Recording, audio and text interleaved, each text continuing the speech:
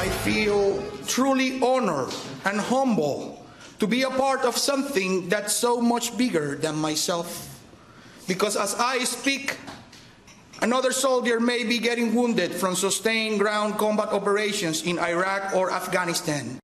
That was just one of the many deserving veterans who has received a mortgage-free house from Building Homes for Heroes, that program. They are on track to donate 36 homes by the end of this calendar year. It's an amazing organization celebrating those heroes at their annual dinner last night in New York City, as well as honoring our own Liz Clayman from the Fox Business Channel, who has helped raise more than $33 million for that great cause. That is awesome. Fox it's News unbelievable. Legal analyst and the property man, Bob Massi, was the master of ceremonies. He joins us now. Sir, always great to see you. My pleasure. Let's get right into it. What's the reaction when these selfless warriors are given something? When you're in a room with these men and women, I mean, the honor that you feel being in their presence and the sacrifice they make was unbelievable. Liz told a story about one of the young men who wasn't there, who literally had lost both legs, both arms.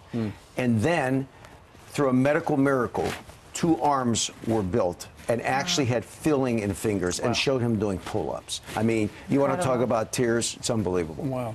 You spoke to Kiani Martinez last night. Kiani is the daughter of Martinez, who they were over in Brussels, and suicide bomber. Right. And her mother was killed in front of her eyes. 4 children were there. She survived along with her siblings and her father. And I've got to tell you, when she talked last night, just Martinez, the father, says, this is the hero. This is the hero. And this young woman here is, I believe, in Southern Florida State, just doing an amazing job. She's just phenomenal. All right, let's listen. Please.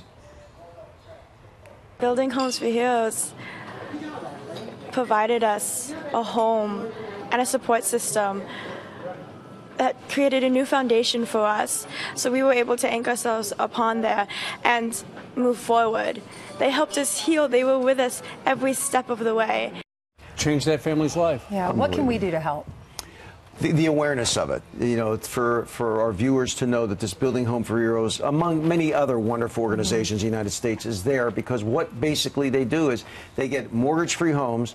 And to the credit of many banks out there, Chase Bank, for example, donates homes that were foreclosed on. These contractors come in and just make it user-friendly for whatever challenge that veteran has. I've been in some of the houses. They're not. Right? They're beautiful. Aren't they amazing? Beautiful. They're amazing. And they outfit them for whatever Perfect, that veteran's whatever their need needs are. Go to their website. It's Building Homes for Heroes. Yes. .org. .org. All right.